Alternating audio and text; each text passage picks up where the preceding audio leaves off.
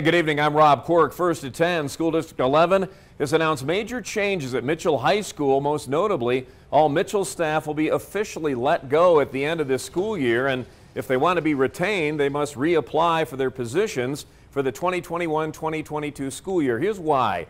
After several years of being identified as a priority improvement school by the State Department of Education, they must implement comprehensive changes to raise education standards.